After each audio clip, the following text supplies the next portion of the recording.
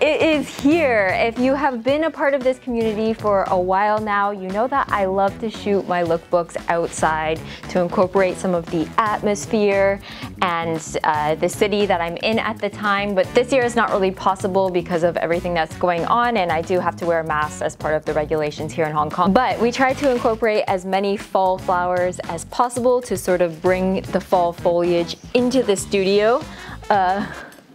These are for you.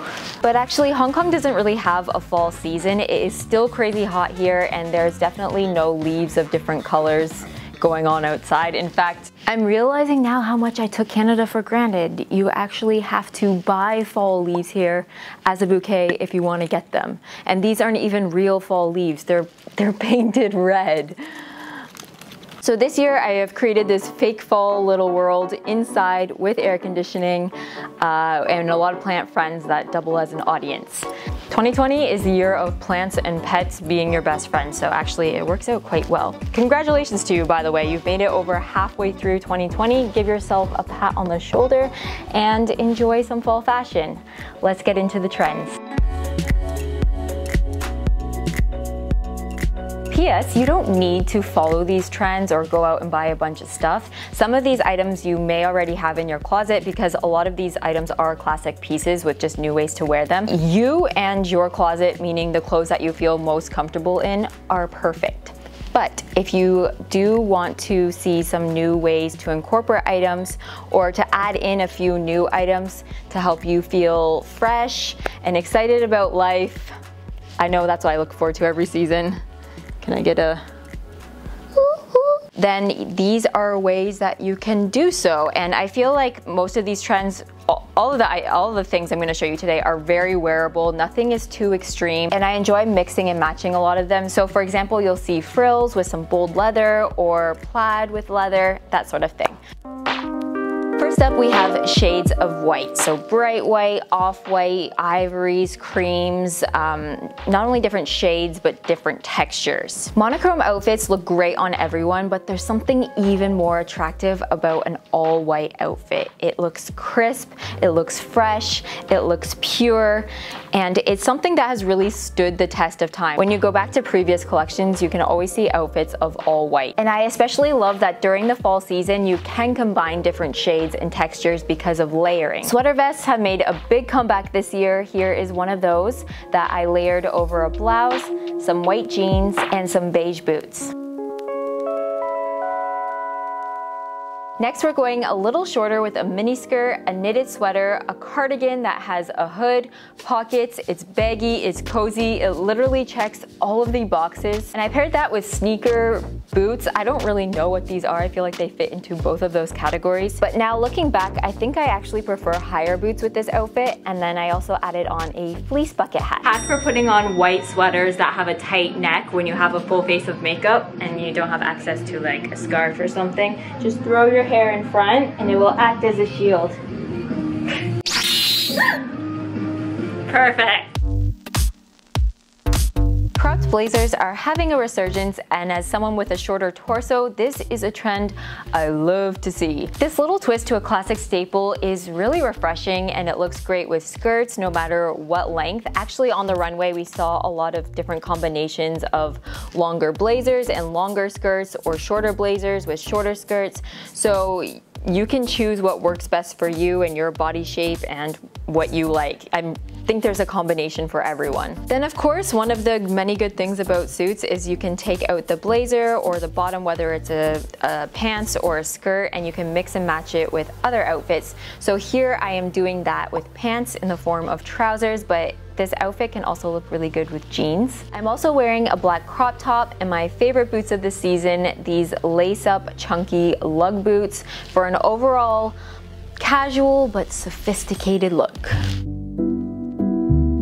Our next trend is romance. Tulle and frills make my eyes smile and my heart flutter, so I was so happy to see so many dreamy outfits incorporating these touches in this season's collections. I really love pairing an ultra feminine dress with more bold, masculine, grungy shoes such as these boots, and then to juxtapose the outfit further, I added on a leather jacket and a hat. There were a lot of dramatic necklines incorporating these frills on the runway, which were really reminiscent of monarchies, but since they were often paired with modern looking bottoms such as jeans or trousers, it works well and is very wearable for today. So for my outfit, I drew a lot of inspiration from Celine. I'm wearing a white knitted sweater with a high frilled collar tied together with a bow, some black lace short, which I added a belt with some gold detail on top, and a faux leather blazer. Moving on to our next trend, preppy, specifically in the form of plaid or checks, which are pretty much in every fall season, I feel like. So it might be worth considering investing in a piece or two, and this could be in the form of a shirt that you throw on as a shirt or on top as like a jacket to go with any outfit, or a blazer for the same reason, or bottoms in the form of pants or a skirt. For this look, I was inspired by the Dior collection. I am wearing a brown skirt, a blouse, and a leather tie, and then I threw on a belt, a checked blazer, and a cross-body bag. It's really all about the layers here. To finish it off on the bottom, I am wearing my lug boots with some knee-high fishnet socks that I pulled down a little bit. These were also inspired by the Dior runway, but I got them at the market here in Hong Kong for a fraction of the price. Here's a plaid look with a bit more color. I swapped out the belt that it came with this corset looking one, and this look also has the balloon shoulders and the Peter Pan collar, two things that are also everywhere right now. My other accessory is a black bag with a gold chain, which I think ties in the belt nicely. It's dancing. There it goes. Oppa! Okay, well, it's done now. We knew that was coming at one point. It's a fitting song. Yeah, it is. Yeah. Get me a mop for this way. I love everything about this dress. The fit, the color, the pattern, the silhouette it gives. Everything except for the belt. So I decided to swap out the belt that it came with and added on this black one with the gold details once again. This is a great way to make an outfit look more chic and expensive without the higher price tag. And I also added a hat.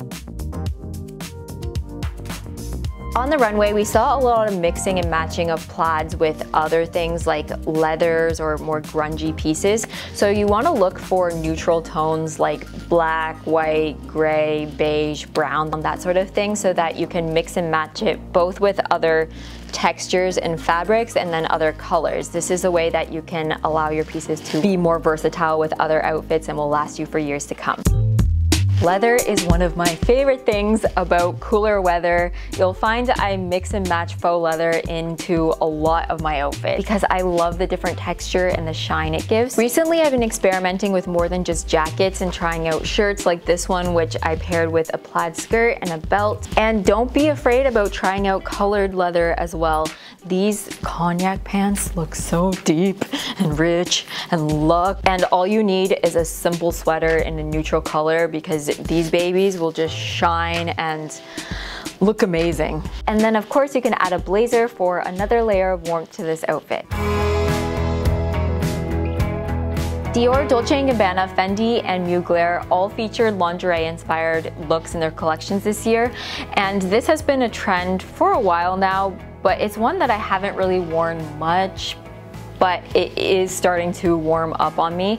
I don't mind pairing something like a lacy bodysuit, which is quite fitted and a little bit more revealing, with a very modest pair of pants like these wide leg trousers. For me personally, I feel like these items balance each other out, and then if you want to go for a more modest look, you can add a mock neck under your bodysuit. And then I swapped out my trousers for some jeans and paired some white boots that are the same color as my mock neck to just tie everything together. And then I also added some little delicate details that I think matches the lace really well in the form of chains and diamonds in my belt and my bag.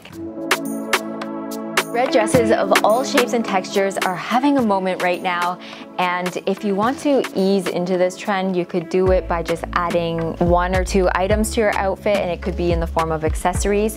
Or if you want to just dive right in, go for full-on maxi dresses like we saw on the runway. This gorgeous dress has beautiful knitted detail, and then to cover my shoulders and chest area, I threw on this fuzzy cardigan and swapped out my nude lipstick for a similar deep burgundy red shade. Is it burgundy or is it ruby? I'm gonna say it's ruby because ruby is a great leeway into our next trend, which is jewel tones.